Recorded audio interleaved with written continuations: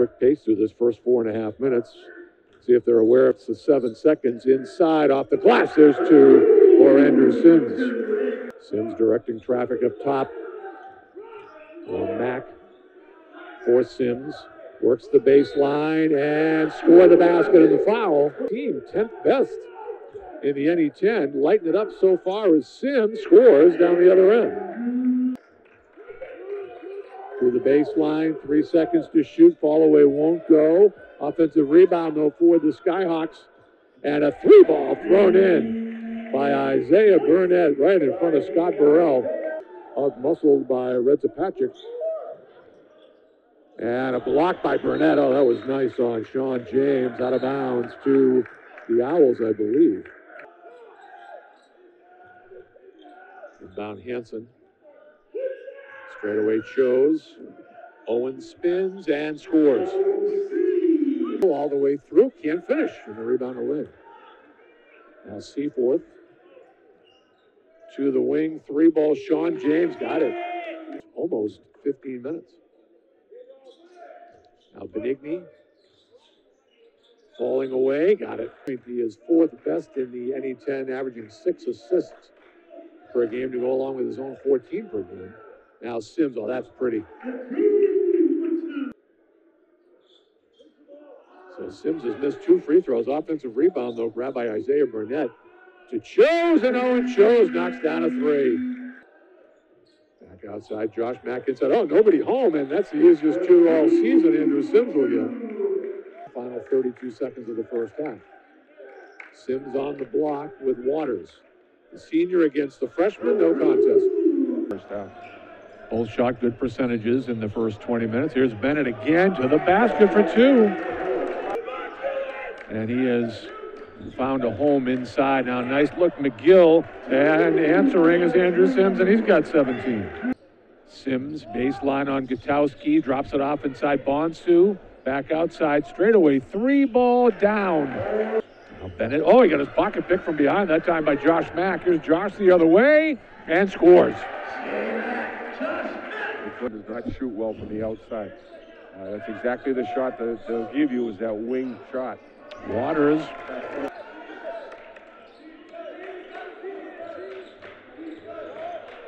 Wide open Bonsu. Knocks down a 3-ball. Mellis steps through. Instead goes back outside, and the 3-ball won't go. Mellis another offensive rebound. Chose is open. Knocks down a 3. Trying to set up Sims on the block. Trying to muscle his way in on Waters, does, and score the basket and the foul. Mellis looking for Sims. Mellis trying to drive through, got it to the corner. 3-ball thrown in deep in the corner by Owen Chose, who's got 16.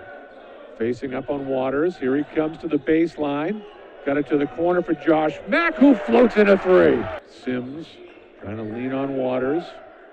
There's Sims to the baseline. Stripped, but it comes to Mellis. Right place, right time. Tried to find Waters. Back the other way come the Skyhawks.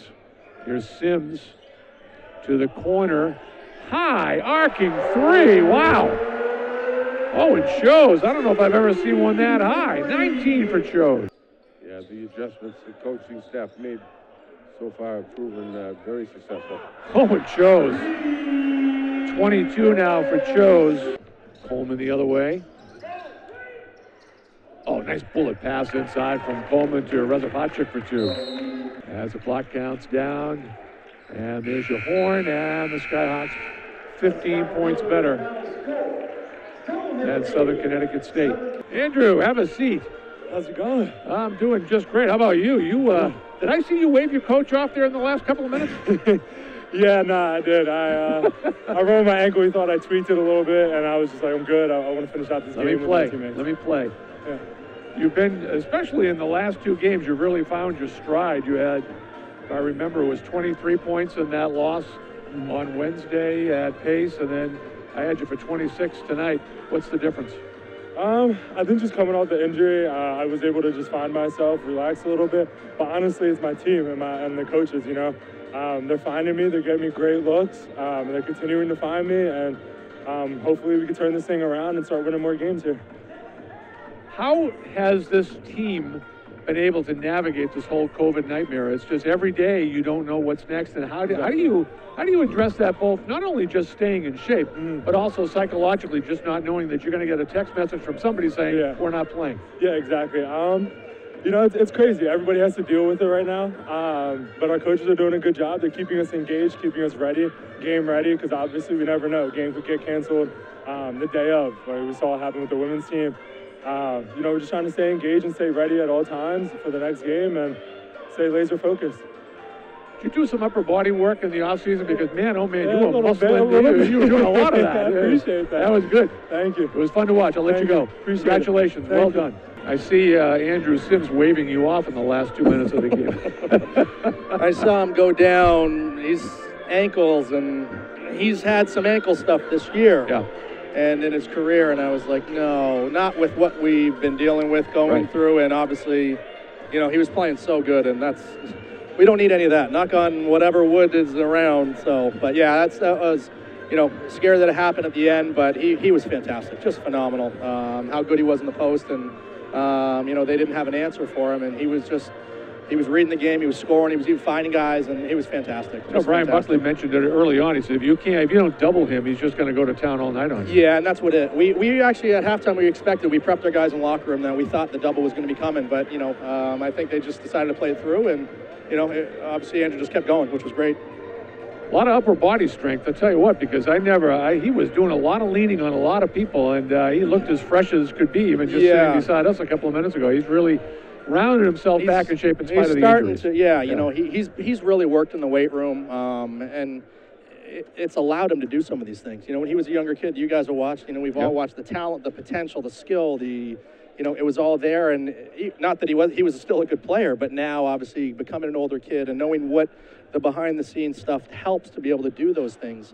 He was fantastic, and you know, they were leaning a little bit because they kind of had to. They were trying to figure out how to guard him, but Andrew just fought through and, you know, found a way, and it was just fantastic. If I'm not mistaken, you went 10 deep tonight, maybe 11. I don't know, but I had 10. You know, by design? No, it was. It's funny. Earlier today, we had shoot around this morning, and Miles Hansen was like, "Hey, I'm going to give it a go today." He hasn't practiced, and we were talking as a staff. We were like, our rotations, and I was like, they're going to be a little funky and they're going to be a little weird because Jackson is trying to get back and playing, and obviously, you know, he's on his knee brace and trying to recover and trying to get back into it. And we had a lot of guys, you know, because we've had guys that have been really contributing and helping. A guy like Emmanuel Bonsu, you know, Chris Mellis has been playing fantastic as of lately. I got to stop you on Chris Mellis because Buck and I were talking about that too. That I think he scored 2 points, but boy, he had a lot of plays where he just kept the ball alive. Big of an impact on that game, up in the air, both sides of the ball. You know, and that's where, you know, I think for him developmentally, just understand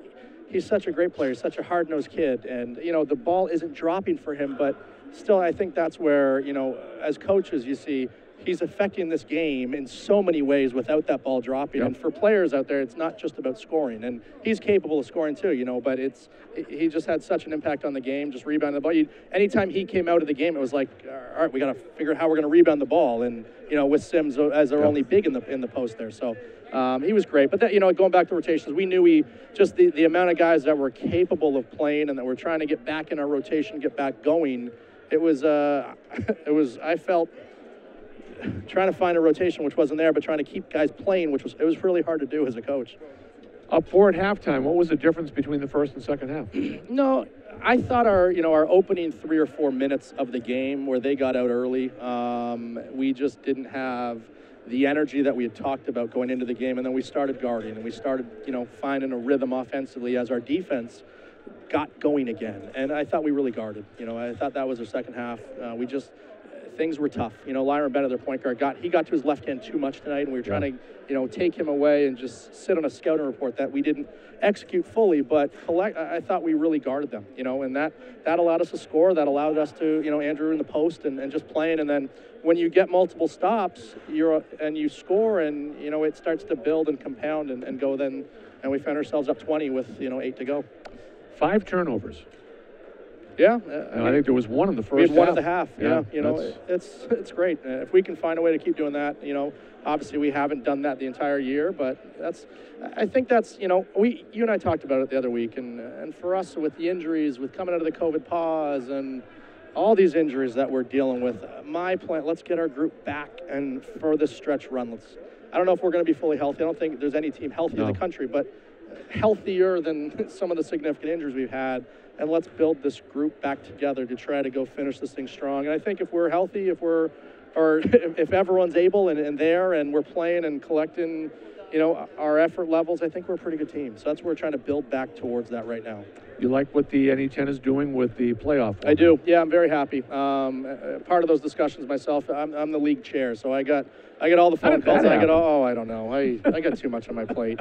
But you know what? We felt, and I felt, and all of our coaches, which we're really happy that the league and the administrators agreed to it. It wasn't fair to these kids that, you know, you may not make postseason play because, you didn't win enough games. Well, why didn't you win enough games? You didn't play because of COVID and shutdowns and postponements. So we just felt like the best thing is giving these student athletes an experience and opportunity, and that's what it's all about. So let's let them all have an opportunity at postseason play. So I'm very happy and very pleased that that's the direction that, you know, it all went, and it puts the kids first, and that's the most important thing. Off to Springfield next week? Yep. AIC doesn't get easier. Their physicality, their toughness, and then, you know, St. Rose here after that. It's just every single night. And it's funny, Chris Mellis, you know, as you mentioned his name and all of our young guys, in conversations the other day, just how good this league is. And there was a comment, man, every single night it's against so-and-so. And that's the league, and now it's AIC, and it's that tough, it's that good every single night. All right, Coach. Well done. Congratulations. Appreciate it. Thanks so much. Chris Kraus, the head coach of the Stonehill men's team. A win tonight, a